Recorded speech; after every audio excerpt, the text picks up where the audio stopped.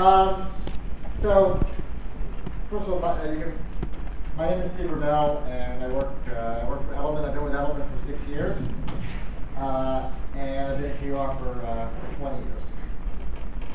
It's unusual for a PR person sometimes to speak in a journalism setting, but I'm flattered that I get to do that.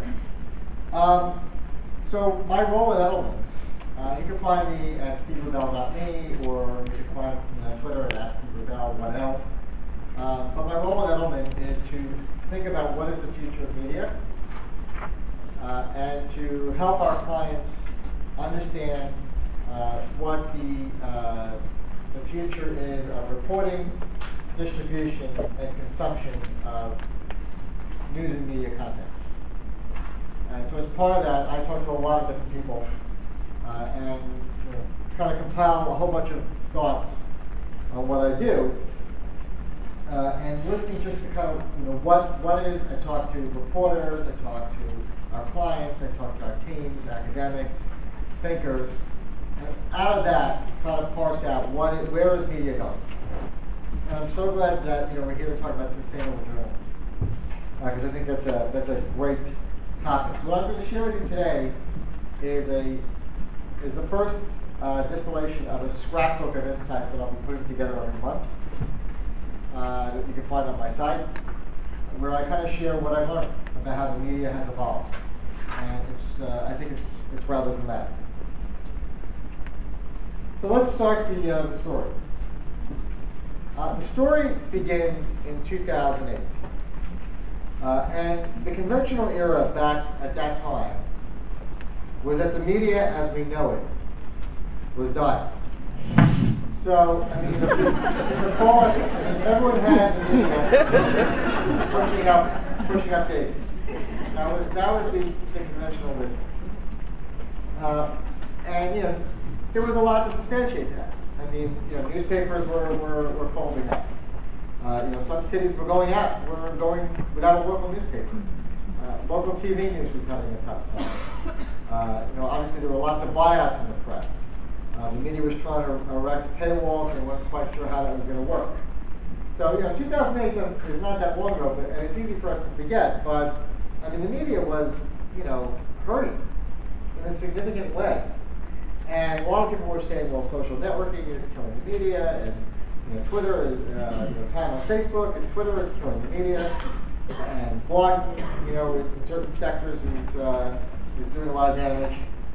And it got so bad that one enterprising guy on Twitter started an account called "The Media is Dying," and it's attracted 25,000 followers. That was kind of indicative of where we were at that time. Well, let's continue the story. Funny thing happened on the way to the funeral. The media actually evolved and innovated. And I'm going to argue that they are now, that the press is stronger than ever. The state of the press is stronger than ever. And not just, whether it be entertainment or news content or feature content, it's amazing how much it's thrived. And as I went and I looked around and talked to a lot of different people, I started to collect different things in my scrapbook and taste them up that I hadn't noticed before. For example, we're seeing blogs launch long-form content vehicles.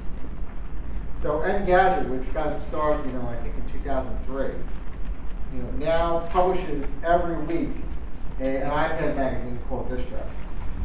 And it shows up in the newsstand, and it just appears there, and it's free. And it's a feature magazine about gadget news with columns and the whole 9 yards. Politico, another blog that has been extraordinarily successful in Washington, has been equally successful in publishing ebooks about the campaign. So these ebooks are published and they're distributed through Amazon. And so we're seeing a revitalization in long-form content. Related, we're seeing in television a renaissance taking place. All the talk in say 2008, 2009 was that, TiVo and DVRs were killing TV. Well, at least killing TV advertising. TV was still very strong, but TV advertising was starting to be less relevant because people were skipping ads on TiVos and DVRs. Well, a whole array of experiences, particularly on the iPad and the tablets, have revitalized television. It's let the networks play defense against DVRs. How? Well, these are what's called second screen apps. The folks at TV Guide counted them up, and there's like, I think 100, last time I heard from them, there was 180 different apps for shows and networks. And all of them have a social experience. A lot of them don't even work unless the show is on. I think the one for the X Factor, for example, has all kinds of experiences that are built into the app. And what that does is it forces you to tune into something that might be a recorded program at that time. This is a show around the show. There's things like Get Glue that have been very successful, as you see here, where people can collect badges for checking in while they're watching shows. And it goes on and on and on. And so the media has totally been reinvented in the last couple of years. The innovation has been dramatic.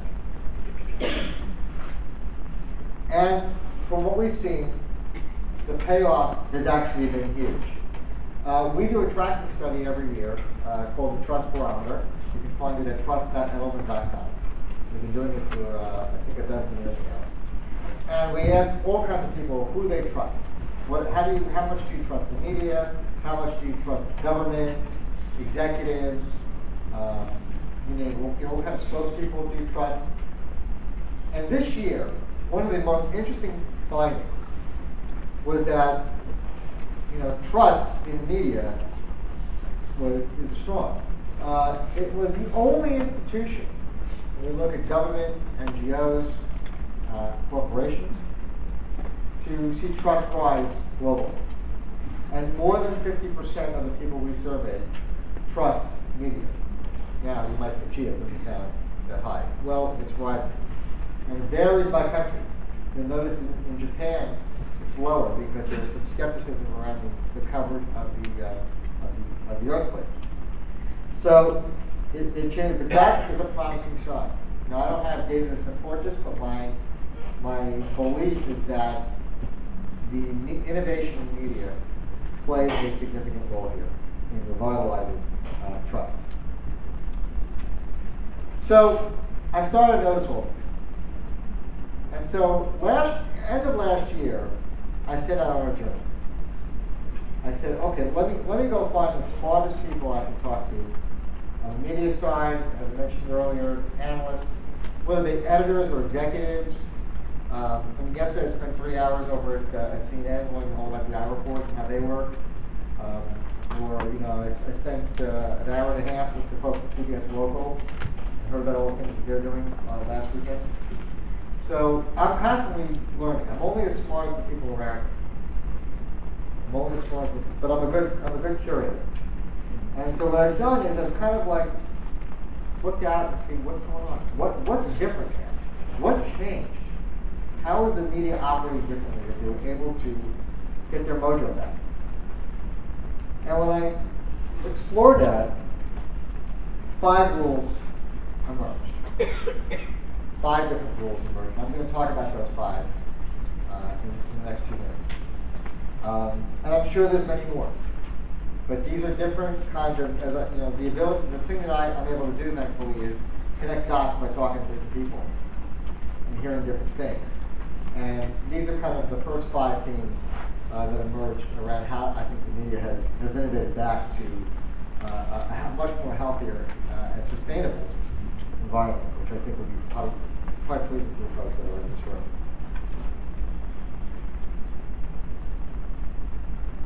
So I started my conversation with a gentleman named Jim Bankoff. Anybody know Jim Bankoff? Jim was formerly with AOL, and a few years ago he had an insight. There's a lot of really good people that are blogging about sports news, and doing so with a lot of passion. So, there is somebody in every segment blogging about a professional sports team that is, quote unquote, an amateur journalist, and doing so quite well, and maybe does not have a way to monetize what they do. So he found all of these. He found the best bloggers in, writing about the Kansas City Chiefs, or about the Georgetown Hoyas, or about, about the New York Rangers, or the New York Yankees. And he rolled them up into a network called Sports Blog Nation, or SBNation.com.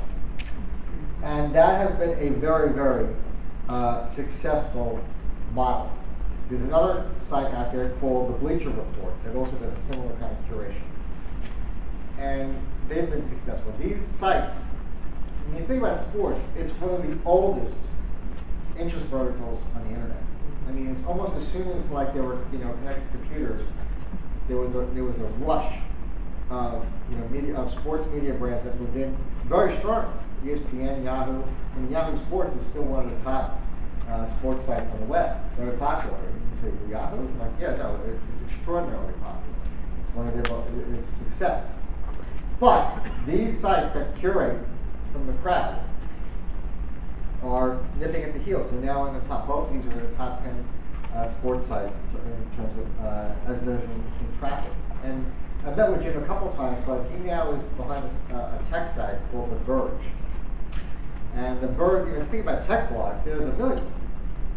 And they're all excellent. A lot of them are really good. But he's come in with this approach called The Verge, where he went out and found the best talent he could find, and created a new visual style, has his own kind of homegrown technology, and he's still, SBN and The Verge are still startups, but they are winning through curation. And if you think about sports, sources are now going direct. The players have their own mouthpiece. The teams do a lot with social media. And so obviously it's easier than ever, for somebody to theoretically sit at home and be a pretty good, locator of information. And so, the first thing I've noticed is that, you can curate the document.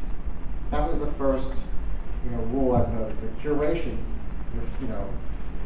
is not a new idea.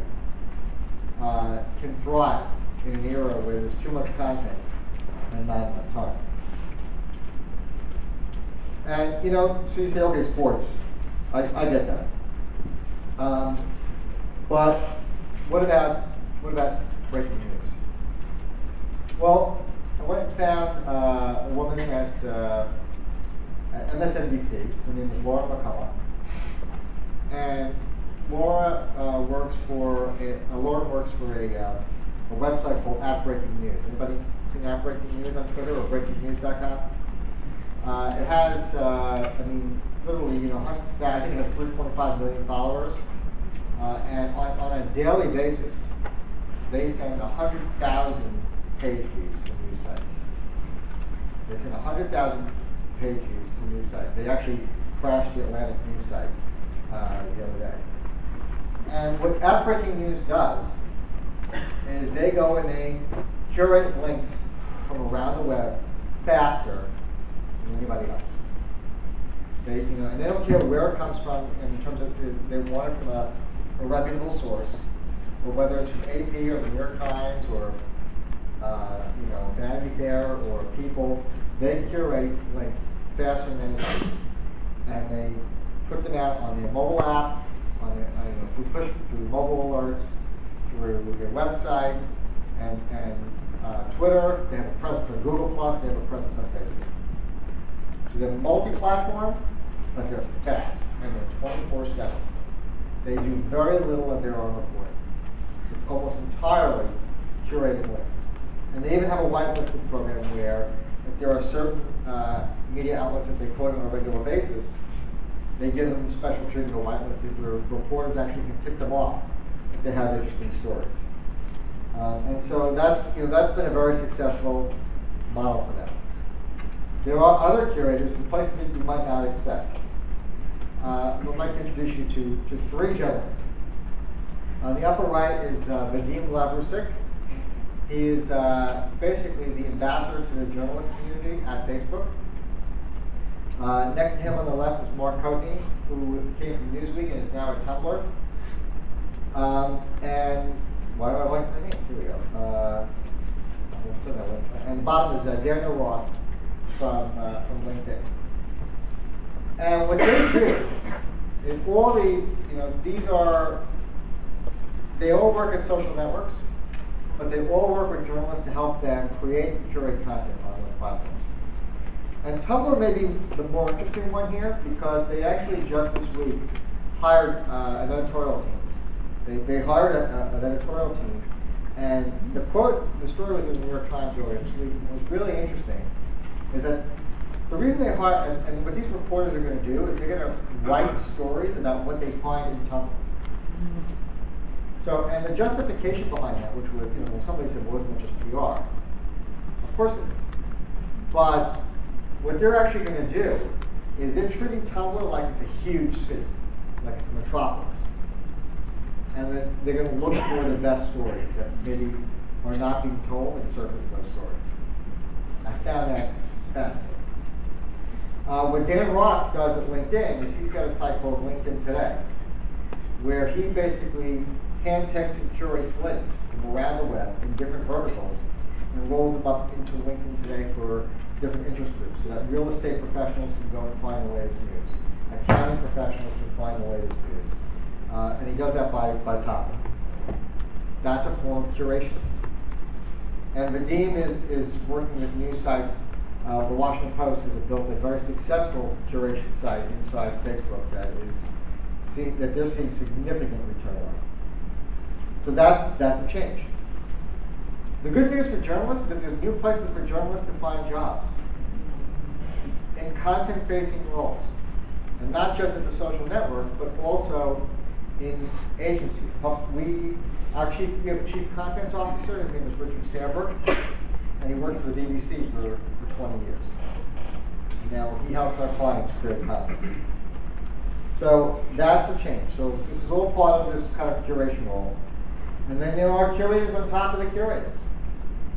Flipboard, Pulse, Zeit, these are all apps for all the different tablets and smartphones. And what they do is either by topic or by brand, make it easy for you to see content from around the web from all kinds of different sources in a very visual, compelling way. And those are pure play curators. So this is going to be a theme. Because again, the content vector is like this. More content will be created every single day. I think I read a stat that more content is created every 2 days and is equal to what had existed entirely before 2003. But the time vector, the amount of time you have for content, yes, it grows somewhat if there's second screen experiences and mobile devices fill pockets of time that we didn't have before, but your brain is still limited. And when Facebook consumes 7 hours of time per user per month, which doesn't sound like a lot, but it's huge, then there's going to be a need for curators to help us kind of find art and read our junk. Some of that will be human powered, and some of that will be algorithmically powered or a mix. I think what the Sports Blog Nation is a mix. So that's the first theme I've noticed, is that brands are becoming curators. Media brands are becoming curators. So let's continue. I don't know about you, but I hate math. I'm averse to math. I never liked it. But I've noticed that math in journalism is becoming more prevalent now. Editors are actually being more to do two things. They're data mining to find out what works well, and they're timing.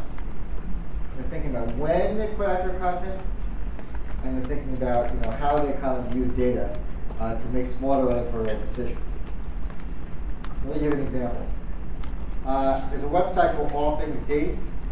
It's an offshoot of the Wall Street Journal, very popular tech news site. And I went out and met with a young member of their editorial team. His name is Drake Martinet. And what Drake does, I mean, he writes stories, he's a writer, but he's also kind of like the horse whisperer. He looks at data, all kinds of data, where the traffic is coming from. You know, what stories were most popular? What stories got the most retweets? What got the most shares on Facebook? You know, what was in the headlines? You know, what news stories are they getting the most traffic from Google News or from Google or from Bing? And you know, international versus U.S. What signals are there in the data? And then he goes and he works with the editorial team and he serves as basically like a cat. He gives them advice on how they can take a story that was successful and maybe do 5 that are like it. The journalists still make their decisions based on news data, based on news judgment and all the training that they had through the years. But now they are armed with data that makes them even smarter. The Huffington Post has a traffic and trends team. And what they do is they mine what the vibe is on the social web, they mine what the vibe is on Google through search data, and then they assign stories based on that. Very smart. It's a smart strategy. The Economist uses the platform called Social Flow. And let's say they put 15 different stories on the web in the last 6 hours. They then look at Twitter data and they say what topics right now are trending on Twitter, and when should we put out our stories to make sure that they are when the tide is highest, right? When do we get in so that the tide raises the boat? And the Business Insider has a website you can go see called the Engageometer. You go on the Business Insider, it's on the right-hand side. You can see in real time how many people are on the site, how many people are commenting versus reading, where the traffic is coming from, what stories are most successful, most popular. They make that data available to the public. But make no mistake, they're not alone. A lot of companies use the same tool, which is called Chartbeat, behind the scenes. A lot of media companies are doing that. So, so journalism is becoming more data mining and time. There's a company called Storyful that's run by this gentleman, or at least he consults him, his name is Joe Webster. And what they do is they say, okay, look, there's all these great sources on Twitter, primary sources.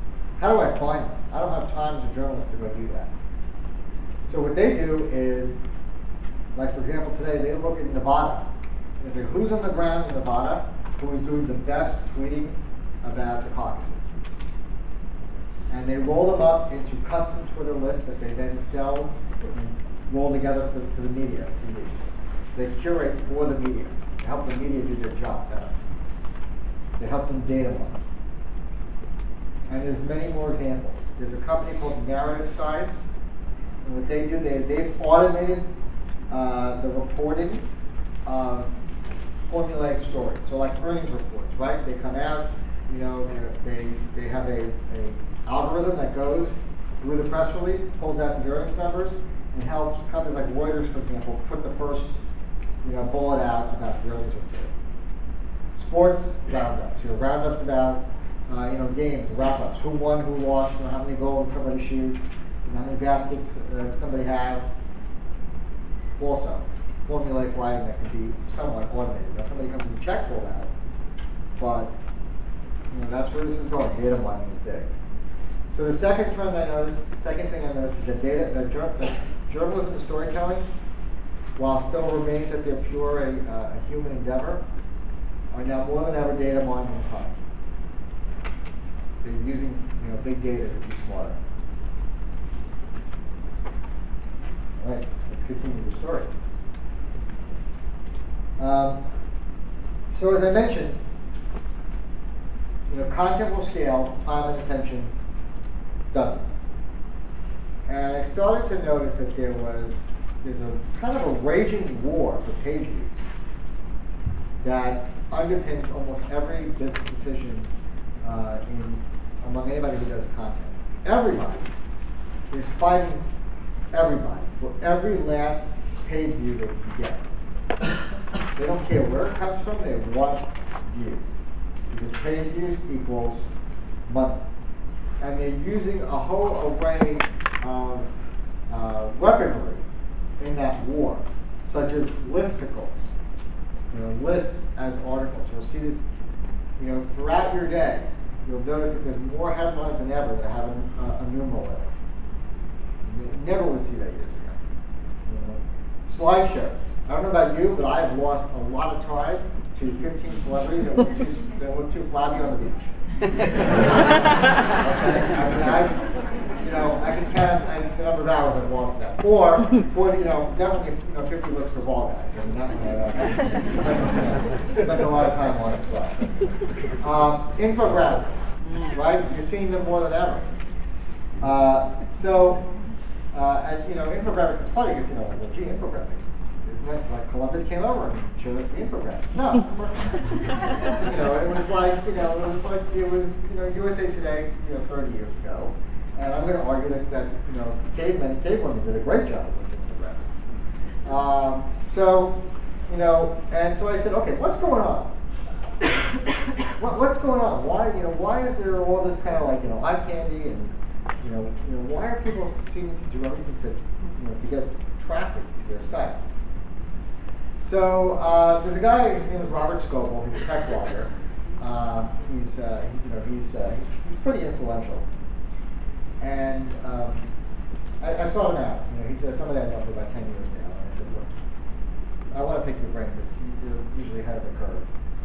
And so this was in October, and I sat with him for an hour, and all he could talk about was Facebook. All he was talking about, and Facebook had just made an announcement the day before around this technology called Open Graph, where basically what they were going to do is allow companies to build all kinds of custom applications, either in their site or off-site, that when somebody used them, it would broadcast out to their friends that they used that application. So, for example, you may have seen in your newsfeed 15 people or 10 of your friends have read the following stories in the Washington Post, or read the following stories from The Guardian, or I'm sure you've seen so-and-so is listening to so-and-so song on Spotify. You'll start to see more of that now, too. They've opened up to more applications last week, or a few that launched. He stays on top of what's going on at Facebook. And so I noticed that companies were beginning to build social news experiences inside Facebook to get more page views, to get more of their content distributed. And it's been working. The Guardian has seen 1 million more page views a month since they launched their social reading experience inside Facebook. These are immersive news experiences that you can find inside Facebook. Sometimes they're giving up their own content. And so he pointed me towards this trend of verbs. He said, these verbs, read, watch, listen, that we're going to see in Facebook are going to be extraordinarily important signals for how people find content. I said, all right, that's interesting. The folks at TV Guide have built their own iPad application that has seen millions of downloads and driving usage. And it's often used while shows are on the air. It's reinventing the magazine, right? Reinventing the magazine. And then finally, this guy Michael Lazaro, who's CEO of a company called Buddy Media, gave a speech at the National Media Conference, and he talked about how if you add a share functionality to a simple poll on your website, so somebody has a poll, who do you think is going to win the Super Bowl this weekend? And you say, okay, you took the poll, now you can share that with your Facebook friends. A tiny, tiny, tiny, tiny percentage of people will actually share that poll with their friends. That's logical, right? But that actually drives the amplification and traffic to that page by 13%. Because the math of Facebook takes over. The math of Facebook takes over. So we're seeing that people can keep their stories alive longer. That's the next trend. Next, I went to Hollywood. Hollywood is not exactly known as the bastion of deep thought. But I was surprised. When I went, actually, I visited the University of Southern California, the Annenberg School of Journalism. And I visited there on 2 different occasions. On one occasion, I met a guy, his name is Jeff Boucher. He's with the LA Times. And he's been there, I think, for 20 years. Actually covered gang murders in the first 5 years of his tenure at the LA Times. He's always had a passion for science fiction. Science fiction movies and comic books, and, the whole genre. And he convinced the LA Times a few years ago to launch a blog called Hero Complex, which is devoted to all things science fiction. He found a way to combine his love for words and movies and do this kind of as his full-time gig. That's been extraordinarily successful. They have gone into a content genre and filled in a need that existed. People wanted to know more about science fiction and the connection to Hollywood. And he built that out as a very successful content vertical for them. I mentioned ebooks. Also, people are publishing more ebooks now, and they're archiving their content. They're finding, when Steve Jobs died, Forbes and Fortune, I think, went through and they found like the best articles they've written on Steve Jobs. They rolled up an ebook and they put it out in all the stores. At USC, I met another guy, Dr. Henry Jenkins, and he invented the phrase transmedia storytelling. That was his phrase, and it is his phrase. And when I was with him, he said that there's 2 planes of media. There's media that's spreadable, media that we snack on all day long. And then there's drillable media that goes into much more depth. And there's been this kind of revolution in long-form reading and long-form content. Look at, think the rise of these read it later services like Read It Later, this paper. Script is a document pop that's seen its traffic rise. So he talked about spreadable media, and I think that's what a lot of the focus has been about. Like, okay, how do we get our stories spread all over Facebook? But also be drillable. So the fourth trend I've noticed is that the media companies rolling in. They're rolling in the deep end. They're doing long-form content more than ever, and they're filling in niches that didn't exist before. And that's a new trend. Finally, everything I know about life and business I learned from sports. That's probably not good, but I've noticed that. But I've seen that, look, in the media world has always had parallels to the sports world, where we have, superstars. To give you a Yankees fan, huge Yankees fan. Okay, all the Red Sox fans just left the room. Very sensitive, probably. There are superstars in sports. Now they're paid well, they better perform well, and they better help the team win champions. But they also help build the seasons. Let's face it, baseball is a long season. A lot of games. And guys like this guy help fill the seats. Media has always had the same model. Right? Columnists, Thomas Friedman, very respected, paid a lot of money. They do their trade really well, but they also help attract traffic and interest in the brand. So they're like franchise players. They're there for often a very long time. But I've noticed that there's a crop of journalists that are young, hungry, and willing to break the rules either on their own or as part of larger media companies. Anybody know Brian Stelter, New York Times? He's a writer who covers TV. And actually in the documentary that came out at the New York Times, he was actually one of the featured characters in that movie. He's been aggressive in using new media to build his brand, but recognizing every step of the way that he's only as relevant as the New York Times is. He very much values that relationship, and has been doing things like using Tumblr, for example. He was sent to Joplin to cover the aftermath of the tornadoes there, and he there was no access to anything else, and so he was using Tumblr the whole way. And so more journalists now than ever are recognizing that they need to become personal brands. They can do so within the umbrella of their parent companies. Sometimes it's painful. Sometimes the drama can look like what happened with LeBron James when he went to go leave the Cavaliers and go to the Heat.